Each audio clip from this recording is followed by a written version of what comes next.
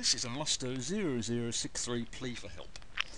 As you can see from the top, the game is I want to kill the Kamilia 2.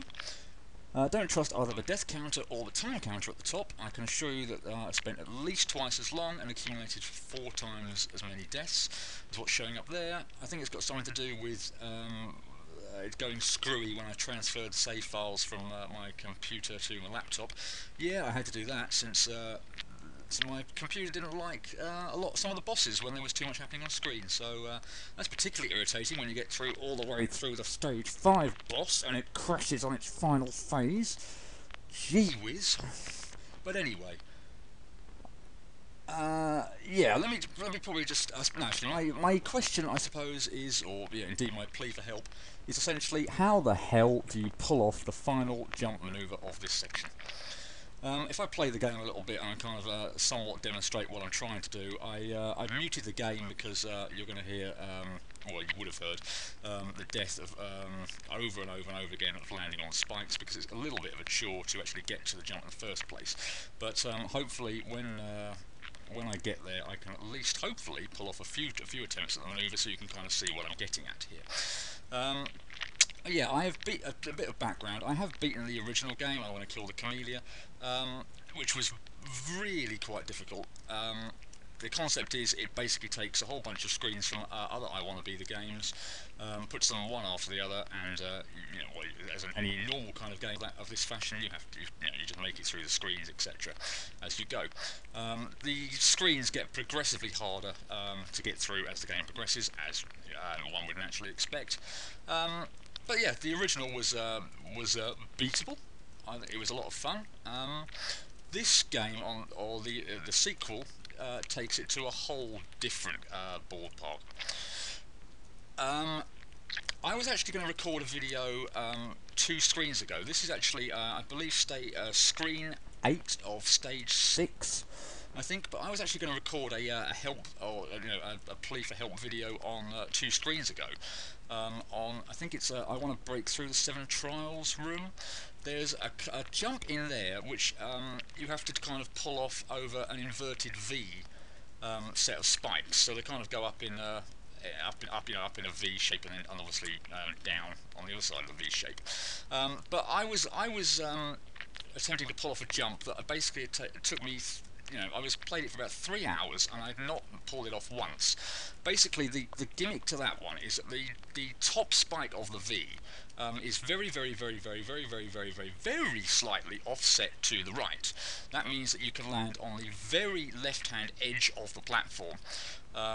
It's pretty pixel perfect, but you can get the kid to land right on the left-hand edge of the platform, and then continue your jump down the other side of the inverted V from there. There's no way you can make the jump in one go. But I was trying this bloody jump for about 3 hours, and I had about maybe at least probably 1,000 attempts at trying to land this jump, and I hadn't got it working once. I just couldn't understand why. So I looked at a few YouTube videos, and funnily enough, I don't think it was actually referring to that particular part of the screen or whatever. It might have been that someone had cleared another room, possibly even this one. But I've seen a comment about something referring to, I think, pixel strings or something.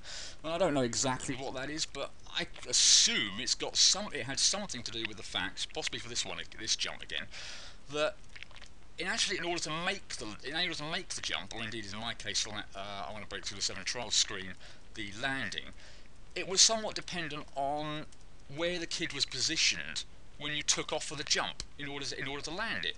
So what seemingly happened on a few people's successful runs was that they'd run up against a left-hand wall before trying to make the jump. And I wasn't sure why on earth they did this, but sure enough, I tried it. I ran up against, like a bit I'm doing here now, running up against the left-hand side edge of a block, and then maybe after about a minute of trying to land the jump, I got it. So I spent about 3 hours worth of time and 1,000 attempts trying to land the jump, and I hadn't got it once. But I ran up against the left-hand wall, and then within about a minute, I'd made the jump. So it seemed to me that obviously there was something in this, that somehow it was dependent on where the kid was standing. for the success of this jump to be, to impact on whether or not you made this jump. And I didn't really kind of fully understand it, but I've got a sneaky suspicion that a similar thing is happening here. I'll give this maybe, well, since I've just died there, I noticed that my recording is going to go over above 5-6 minutes, so I'll just cut there and pick this up in just a second. So yeah, as I was saying before, I was so rudely interrupted by my stupid recording software failing to work. Yeah, this jump, I spent at least maybe 2 hours, if not more, on it. I don't know how many attempts I've had at trying to pull off the jump. It's not necessarily the easiest jump in the world to get to either, because I keep dying at the moment anyway, dying over and over and over trying to get to it. But there are times, I swear, where I have pretty much, I mean, that was a decent enough jump there. I don't know whether actually my performance here has been all that good. It certainly doesn't feel like it. I must say I am experiencing a bit of lag, so this is why I'm actually doing rather terribly at the moment, because I'm having a very hard time trying to judge the speed and the jumps. But anyway, hopefully you're getting somewhat the point of what's going on. But yeah, I swear there are times where it looks like I have absolutely nailed the manoeuvre here to get round up the top. I mean, basically, I'm hitting my head on the block, and then with a double jump. Obviously, not too soon after hitting my head, otherwise I'll double jump into the block again. But obviously something along the lines of what I'm doing here. But those last two goes not so much, because I was well off looked like I was well off the height. But there seem to be times, I swear, where I ordinarily would have made that jump, but for whatever reason, the kid just doesn't quite want to land it. So again, apologies for my attempts not really getting there very much. I don't know what the lag's going on here, but it's really screwing. It's really kind of screwing up my attempts here. But hopefully you're getting the point anyway. But yeah, basically, I suppose my question is this jump really this asinine, or is there anyone who can offer any advice or a tip or anything in terms of trying to get through it? Because if it is to do with where the kid needs to stand, where he needs to position, I mean, do I need to bang my head against the ceiling here in order to reset the kid? I seemingly managed to find a way of break through the 7 trials jump. This one, not so much. I cannot land on top of this block up here.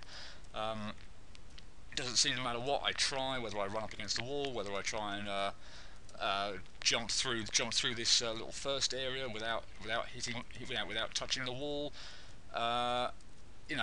Or I've tried running back to the right if I can finally demonstrate. I've now tried running to the right here to try and somehow reset it. I've tried, as I say, double jumping and hitting my head on this thing on the ceiling there. I cannot find any kind of a way, if it is something to do with just the positioning of the pixels, which quite frankly seems a rather ludicrous way of trying to get through a game. This is hard enough without needing to somehow position yourself so that you're in the right pixel of the screen in order to make a successful jump.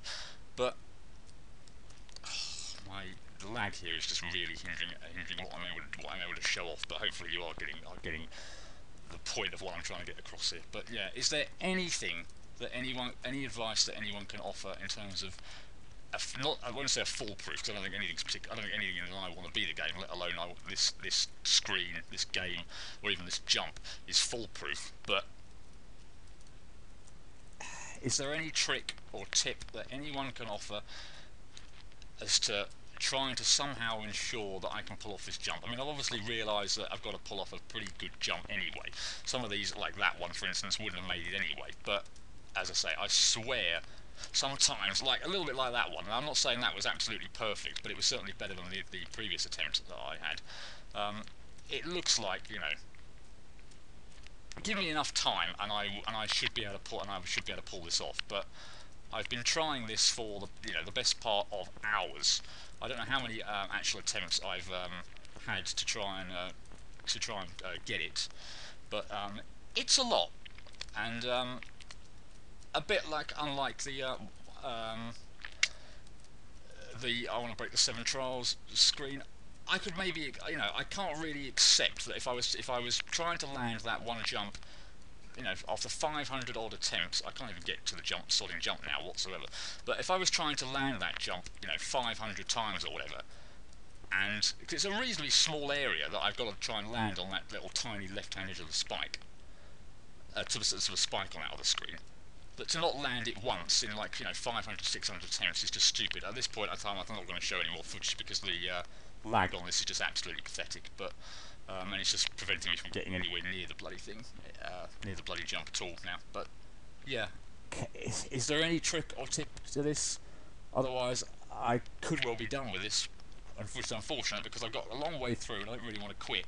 But as it stands at the moment, I just can't see myself doing this sodding jump. So yeah, if anyone can help, offer any advice, whether it's a bit of comment or, I hesitate to say video response or anything, but yeah, anything that anyone can offer any advice on would be much appreciated, because I freaking hate this jump. Thank you. One rather pissed off Musto 0063 out.